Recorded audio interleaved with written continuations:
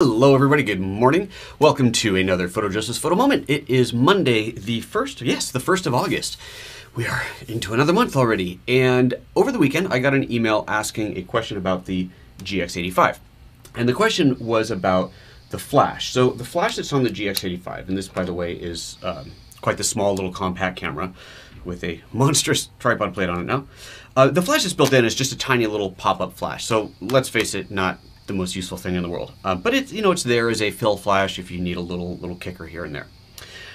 On earlier versions of this, on earlier versions of this camera, which was actually the GX7, so it's kind of an odd thing. When the GX7, when the GX85, this camera was released, it was called the GX85 and the GX80, depending on where you are. Turns out in Japan, it's being sold as the GX7 Mark II, which is quite curious.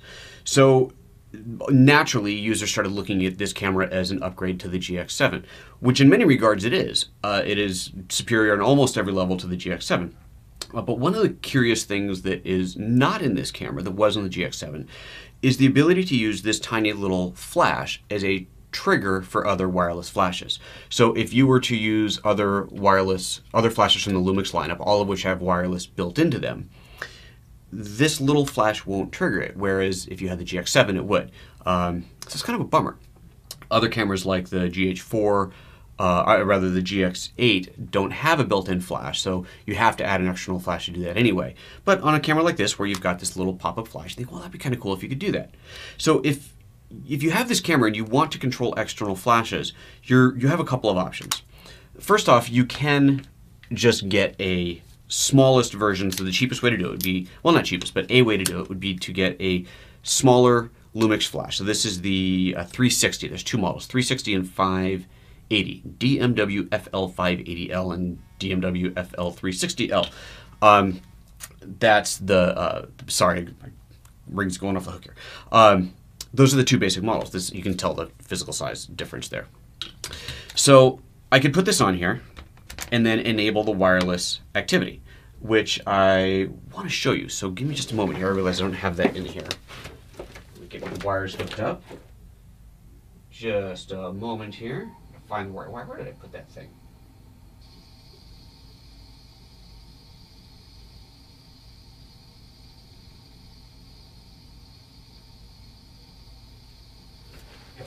Here we go. Find it. Okay.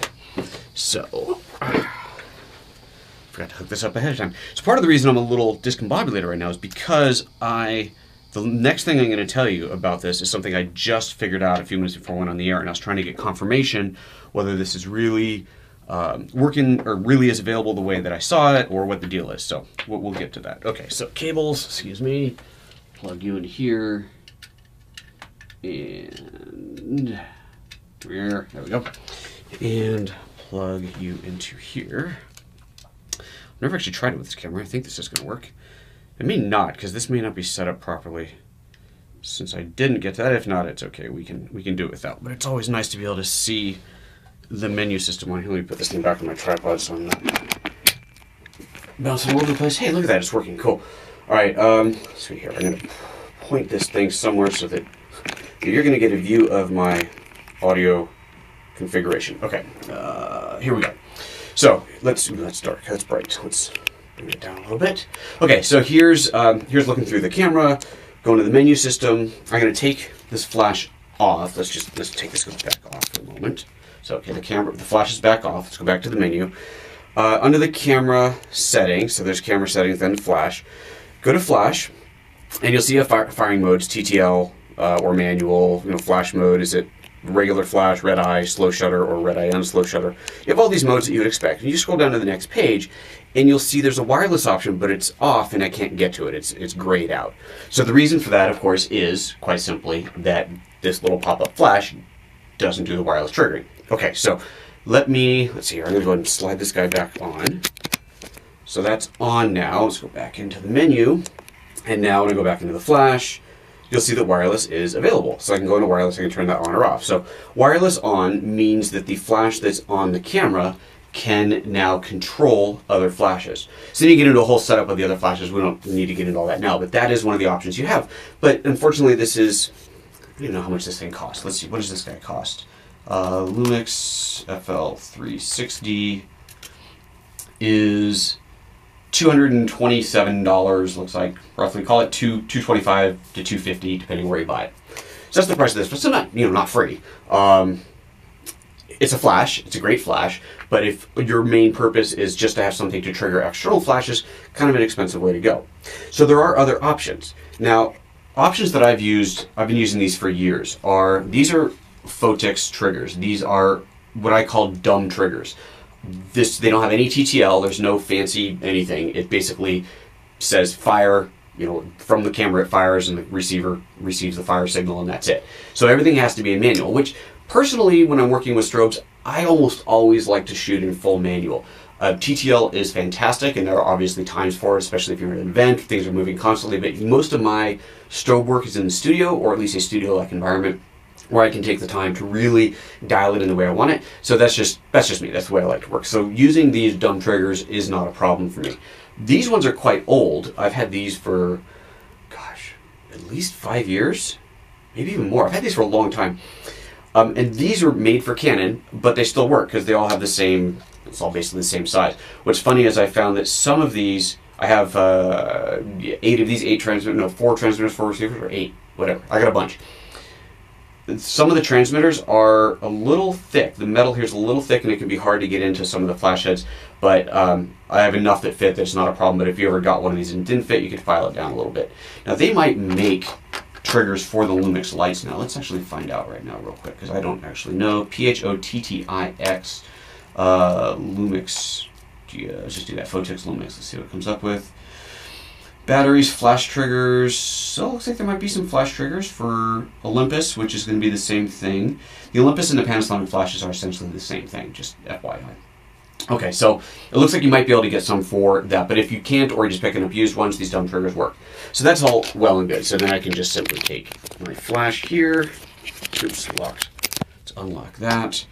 And let's see, do you have a transmitter and a receiver, 2 different pieces? So let's put the transmitter on, and this is going to be a little tough to fit in, but there it fits in.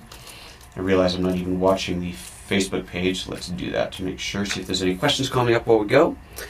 Okay, so that's in there, and then just to kind of prove the point, I put a receiver on a Canon flash, so clearly not a LUMIX flash. Turn that guy on. Okay, that's on. I'll stand on here just so I can stand it up. And the receiver is on. It has a little power switch on the side. This is set to channel 1, and the let's see here, that is set to on, so this should fire. I know this is going to be really bright, but there you go. So that fired. Super. Very good. Okay, so that's all set. Now, the other thing I wanted to show you, so that's a great way to do it, inexpensive way to do it. This is the cool, fun thing that I just discovered.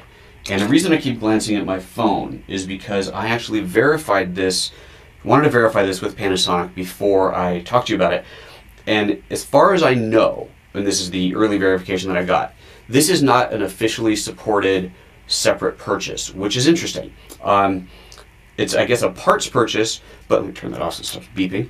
A parts purchase, but you can find these. So this little tiny guy right here is the flash that comes with the LX100. LX100 is a small LUMIX non-changeable lens camera. It's a micro four thirds camera with a non-changeable zoom lens. It's kind of a, well, my view of it was like a professional photographer's point and shoot. Really, really nice, small point and shoot camera. And it came with this tiny little flash.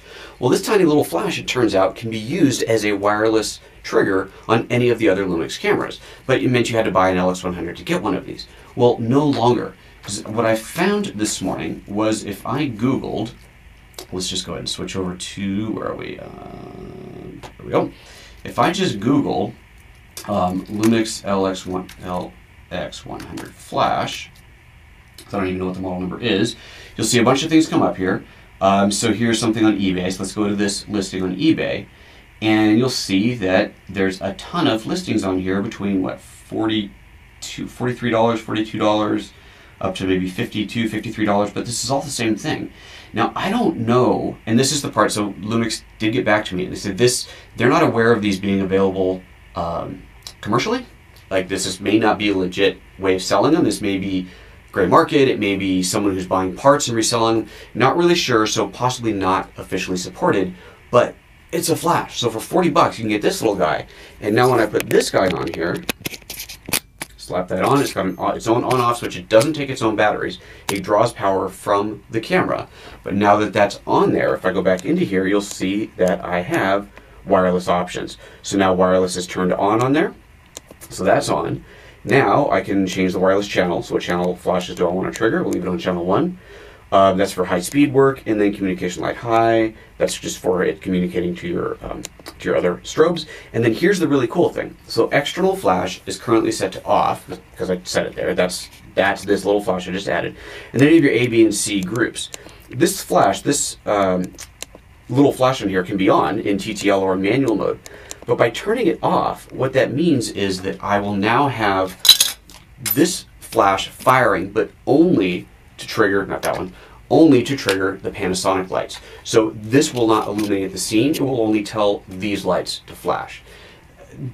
This is where you get into really cool flash photography, strobe photography, because you can put, you can have a light that is only coming from the side, for example, on your subject, but still trigger it wirelessly from this guy. The way it works is this will still fire, but it fires a split second before the photo is taken and before this fires, and all it's doing is communicating to the light to tell it to fire and at what power to fire at. So let's see here, this guy, let's turn this thing on. We'll put this into receive mode, remote control mode. There we go. It is on channel 1, and that should be all there is to it. So let's set this over here, and that should, if I did everything right, fire, but it didn't fire because I did something wrong.